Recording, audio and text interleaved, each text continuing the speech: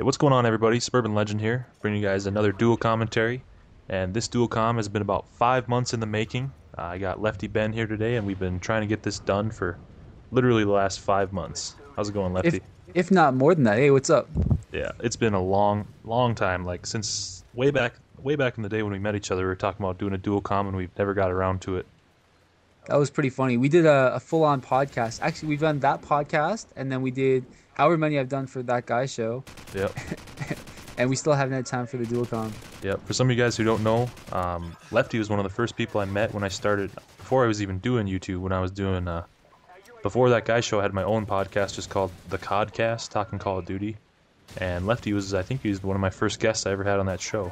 So we go way Yeah, it back. was me and I can't remember that other guy's name, but yeah, it was. I remember that because how it happened was, so I was a member of the Call of Duty forums, and don't ever go there because there's a bunch of retards there. Yeah. But anyways, I was a member of that forums, and people's what am I saying? Sub posted, he's like, I have this this podcast if anybody wants to be on, and it was right around the time Black Ops came out, and I had Black Ops like 5 days early, so I was like, yeah, I'll come on. I've played it for a bit, and someone else came on. I can't remember his name now, but.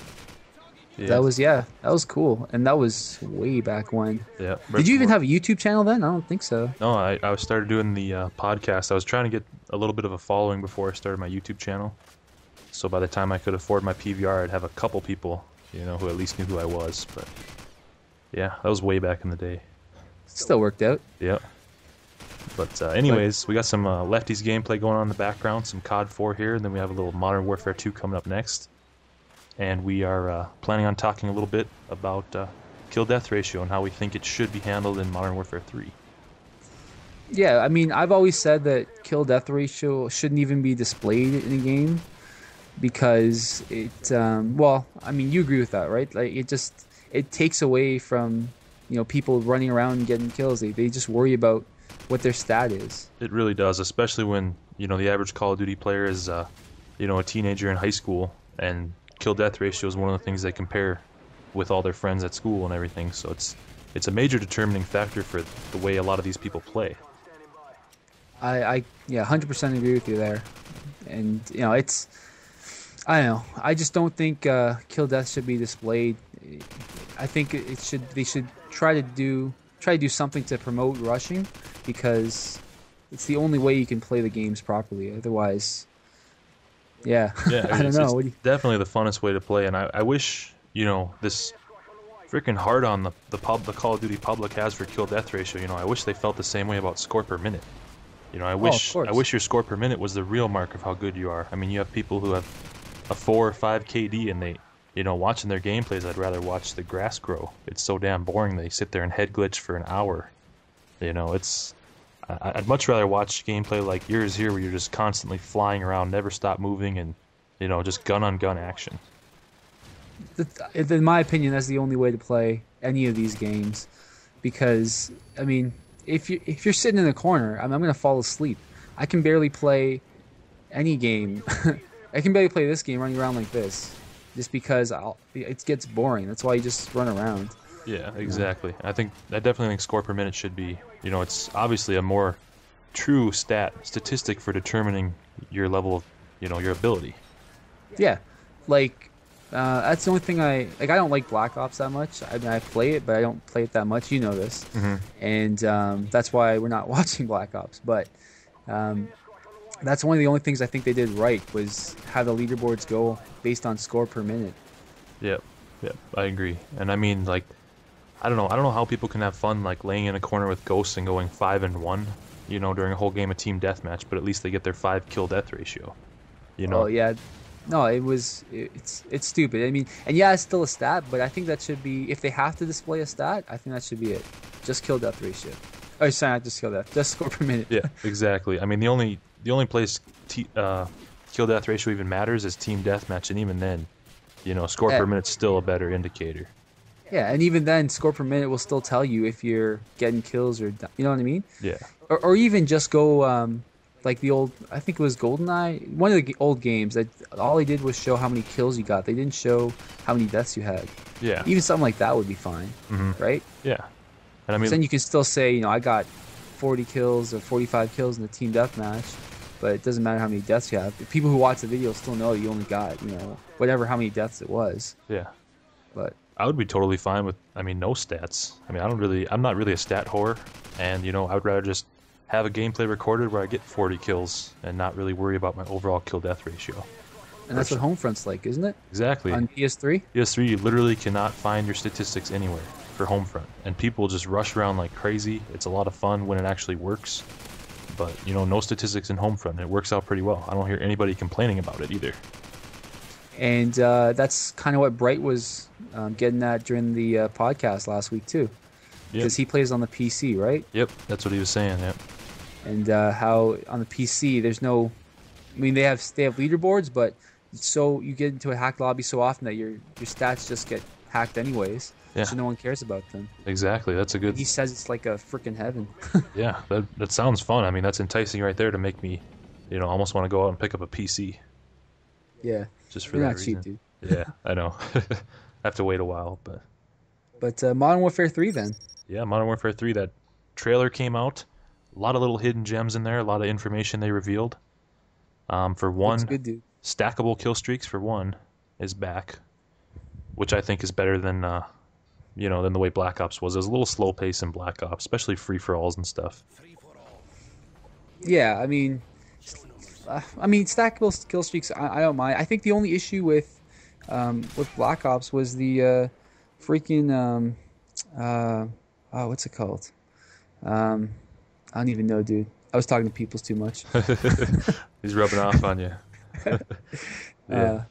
I can't remember what it is. The gameplay is just kind of slower in general, and you got those maps like Array and all those maps that are so damn big. It's the freaking it's the hit detection. Oh, the right? hit detection and the is fact terrible. that it takes like 1,000 bullets to kill people on Black Ops. Mm-hmm. Like, where's the fun in that? Yeah. It slows down the game. It really does. Yeah, it definitely does. But anyways, I think we all can agree that the hit detection in Modern Warfare 3 is probably going to be better than Black Ops, because Modern Warfare 2 hit detection is pretty good. Oh, it's amazing. You can't beat it. Yeah. And then another thing we noticed about that trailer that a lot of people didn't notice is that they now have recyclable kill streaks, meaning that as soon as you get your last streak, you can automatically, your next streak is available for you to get again without dying, so you don't have to kill yourself in order to reset your kill streaks. I guess they're called point streaks now, but what do you think about those recyclable kill streaks? That's awesome. Yeah, there's times when you're in a game and you're just like, all right, someone kill me. Yeah. So I can get my next streak. But you don't want to kill yourself. I personally don't, but I know people who do. They're like, all right, I'm just gonna find a way to die just so I can restart my streaks. There's a lot of people that do, especially if you're going for a high kill gameplay. You want to get 60, 70 kills. You almost intentionally give a kill away. Yeah. But let me ask you this: Do you foresee this being a problem with both stackable streaks and recyclable streaks? Couldn't you technically just get an AC-130? And I know every time you get one, you get 15, 20 kills in that sucker. You're gonna have another AC-130 by the time you get out of your first one. Maybe it only stacks for your 3 streaks then, because you're right. That makes sense. Someone who's good with an AC-130 or even that freaking Juggernaut kill streak, Yeah. that thing's gonna be a monster.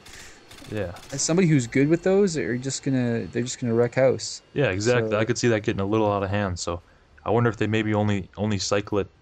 Maybe it won't work with 11 kill streaks or something like that. I could see that working, but I'm thinking if it is in fact stackable, which it did look like there, then it would be based on only stacking for your 3 streaks, and then once you restart it, it doesn't stack for those. yeah, could be something like that. That's what it looks like to me. Yep. This is an idea I had today when I was watching that trailer. I was thinking, wouldn't it be a good idea to just move UAV to a 4 kill streak and then have no counter for it, like no ghost or anything, so it's actually a little bit tougher to get a UAV, but then, there's no ghost to worry about? Maybe. A lot of people rely on UAVs. Like if you especially if you run into a full team on this game, pretty much everybody will run a UAV. But I don't know. I don't know. See, my opinion on UAVs are weird because I don't really look at the at the mini map that much. The only way I look at the mini map is in Black Ops when there's a Blackbird up. Otherwise, I try not to pay attention to it Hmm. because I just find my reactions are slower if I do that. Yeah, that's true. But I mean, thinking back to Call of Duty 4, there was really not much you could do to get away from being up on the UAV, and really not too many people were bothered by that. No, and it was a great game because of it too. So, And I think it'd lead to more gun-on-gun action too, rather than camping, knowing that at any moment, the whole team's gonna know you're sitting in that corner. So there's That's really true. no reason to sit in that corner. But that's true. I mean, the second, like if I'm playing Black Ops, the second the enemy team gets a Blackbird, it's like, all right, I gotta get my ass on the move. yeah, So, exactly. Yeah, but anyways, that's about it. Wraps up this dual com. You saw some beastly gameplay in the background that I just can't deliver on my channel. But if you enjoyed that, definitely go sub to Leftyben's channel. His link's in the description. And Lefty, thanks for joining me. no problem. Thanks for having me on, and it's good to finally get this done. Yeah, only about After what? I don't even know, 5 months, Yeah, maybe a year. Who knows? It's been a long time. Well, let's schedule the next one for I don't know, December. December? Sound good? Yeah, Christmas sounds good. All right, buddy. All right, we'll talk to you later. Take care. Peace.